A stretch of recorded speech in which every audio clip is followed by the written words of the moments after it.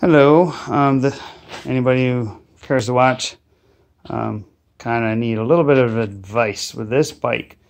I picked it up when I first initially got it. This sprocket was on the other side of the bike, and it turned out that it was the wrong setup. This bike actually has a left drivetrain on it. So the bike initially came with a right side drivetrain.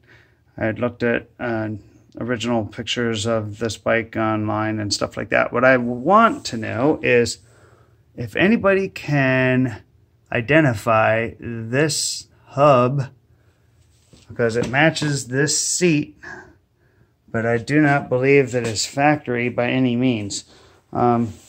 The other thing I'm wanting to know is, whether these wheels are worthy enough to just put on a different bike, and should I just sell this frame and fork and put them on a different one. But the other thing I got an issue with is, the Odyssey, what is this thing? The Odyssey detangler. It's kind of like a gyro. Anyways, I got to replace those things. That the brakes kind of suck on it. But anyways, snafu tires, pretty good, decent tread on the front, hardly anything on the back. So, just looking for some advice as far as like whether the nicest thing on this thing are the wheels, but it is a left drive. If anybody wants to buy these wheels from me, well then, depending on the price, maybe I'll just part the bike out. But the other thing that I may do is swap the pedals, the innards, but this thing is all chewed up there.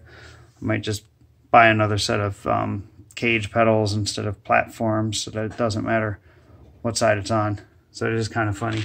This says important right side, but it's on the left side of the bike, so kind of makes it unique. But now it'll ride.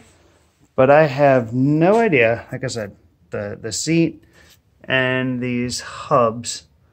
I know what kind of rims they are because those are labeled. But again, just give me a comment in this thing and help me I don't know, get some advice on what to do with it. Thanks, guys. Bye.